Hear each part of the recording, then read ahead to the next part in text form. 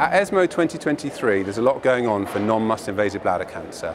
We've got the THOR-2 study looking at oral erdafitinib randomised against standard of care in people with BCG-unresponsive disease.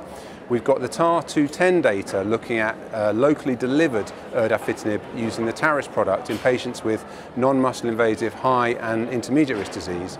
And we've got the SUNRISE-1 data looking at the TAR-200, which is a gemcitabine-loaded TARIS monotherapy, followed up in 54 patients at 1 year.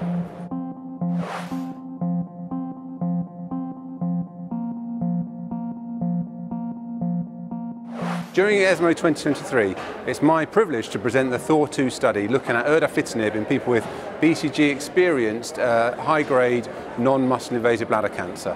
This is a common problem. High-risk non-muscle-invasive bladder cancer is normally treated by resection and BCG.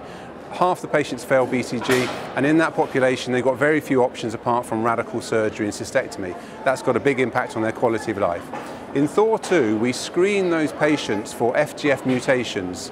About a third of them have got an FGFR mutation, and that cohort were randomised 2-to-1 towards erdafitinib, which is an orally active pan-FGFR inhibitor that blocks the pathway, or standard of care, which was either hypothermic mitomycin, intravesical mitomycin, or intravesical gemcitabine. At follow-up of 13.4 months, we hadn't reached the recurrence-free period for the erdafitinib arm, but we'd significantly improved our outcomes compared to standard of care. In the control population, we saw recurrence across the board, and the hazard ratio was 0.28. So in other words, erdafitinib reduced the chance of recurrence by 72% in that population. However, the side effects were quite common, and a third of patients had to stop erdafitinib because of side effects. So as a drug, it probably won't go forward in the oral systemic platform, but it leads nicely on to the TAR-210 product, which is a locally delivered erdafitinib product into the bladder.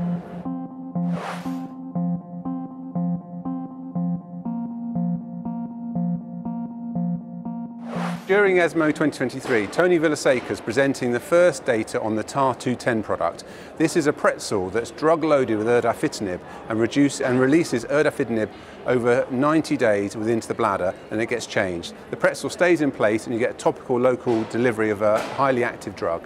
There were two cohorts, those with high-risk non-muscle-invasive disease that had failed BCG, so a huge population, not many treatment options available, so wanting to improve their outcomes. And then also a marker lesion where you had people with less aggressive disease, intermediate risk, where residual tumours were left in place. At 3 months, which is the reporting we've got to date, the results were really good. 82% complete response in the BCG-unresponsive population and 84% complete response in the marker lesion. So we're looking for longer follow-up. It's still a small study, still early days, but it's looking very promising. And I know there are plans for a phase 3 trial to evaluate it in a large scale.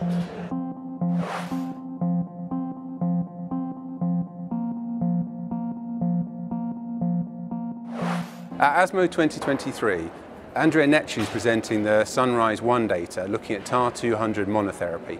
TAR-200 is a gemcitabine-loaded pretzel that sits in the bladder. It gets changed every 3 weeks in the first half of the year and then every 12 weeks. It's actually a 3-arm study looking at systemic citrilimab, local TAR-200 alone and combined citrilimab 210, 200 on its own. What we saw this time is just the monotherapy across the board. So 54 patients followed up with the device in the bladder. The population was twofold. High-risk BCG failed patients who've got non-muscle-invasive bladder cancer and intermediate-risk non-muscle-invasive bladder cancer where lesions were left in place as a marker lesion. We saw great response rates. So overall, at the time of reporting, 77 to 80% of patients have completely responded in both cohorts to the drug, suggesting that it's a very effective local therapy. There were only 2 out of 54 patients that couldn't tolerate it across the board, so it's well tolerated, safe and effective. So we're looking forward to larger studies.